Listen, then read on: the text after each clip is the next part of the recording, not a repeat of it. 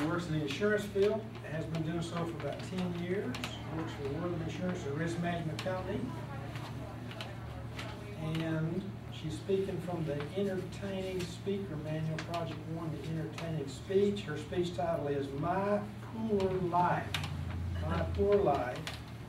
The objectives of her speech are to entertain the audience through the use of humor and or drama drawn from your own personal experience, and to organize an entertaining speech for maximum audience impact. Her time is 5 to 7 minutes. Please welcome Thuy Wong. All right.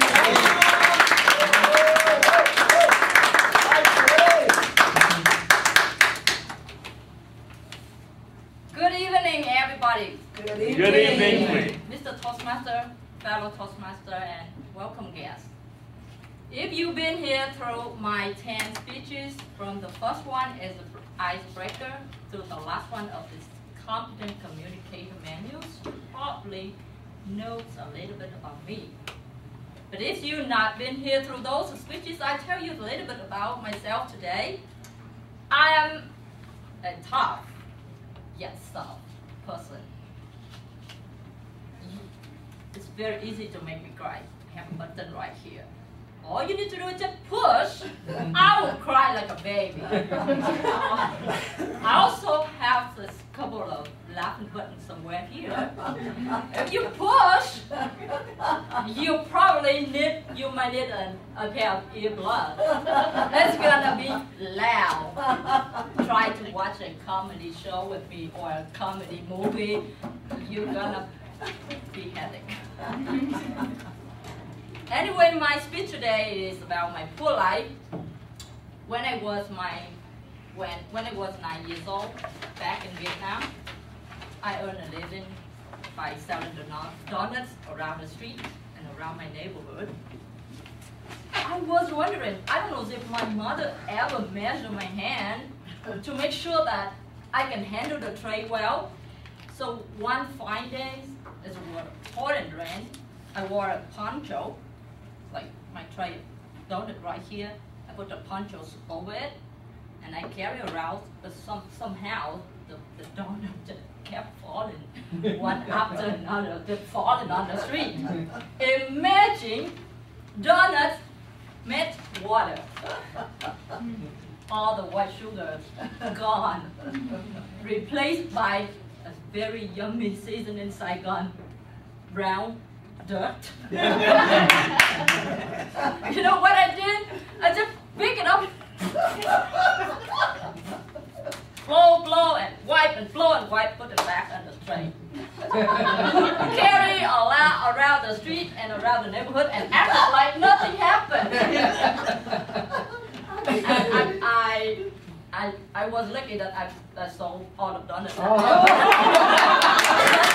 But I'm not sure, I didn't remember who bought it.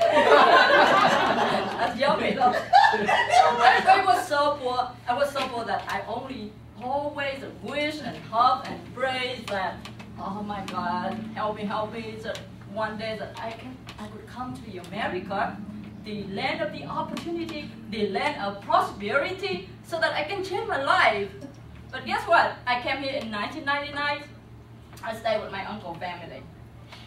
He gave me a 1986 Mazda 626. It was like about 13 or 14 years old car. It's pretty in good shape. Wow, it was wow to me because that's my treasure. I never had my car because before all I had was a toy, and now I had a real car. And it worked just fine. And one fine day in summers, back in 2000, temperatures is around 105. I was driving on freeway, I-45, with the 455 air conditioning system. 455, like, by the way, four window downs and 55 miles per hour. You know, and the car didn't have AC. But other than that, it worked just fine. And suddenly, I was driving and humming along the way, and I saw the smoke came out of my hood, you know, the car hood, and then oh my God, please don't do it to me. Don't do it to me. Because don't cry, because don't cry. So I was lucky that I managed the car and pull over the shoulder. And I remember that my uncle gave me the piece of cardboard, and he said that, okay, I put the piece of cardboard in the back of the car in the trunk. You need to use it when the car gets overheated.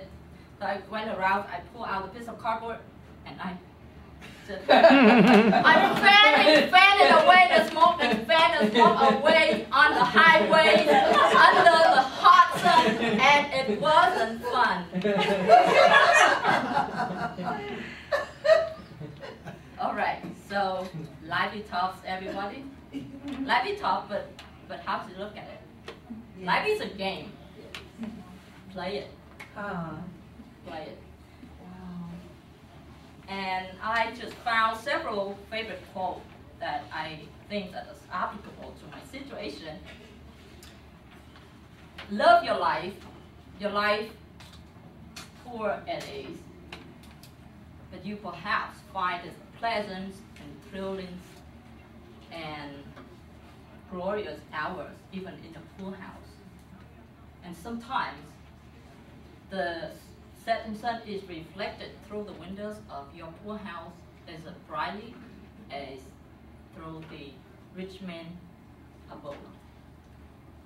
You never know that how strong you are until being strong is the only choice that you have left. So I just keep thinking of those moments and smiling away. I'm smiling because of those moments that make me feel happy. And I'm truly happy with what I have now.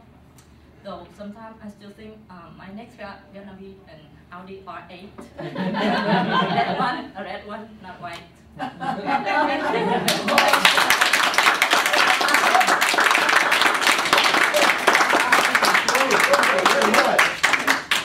Okay, let's take 1 minute, Mr. Timer, and write a love note to our speaker, please.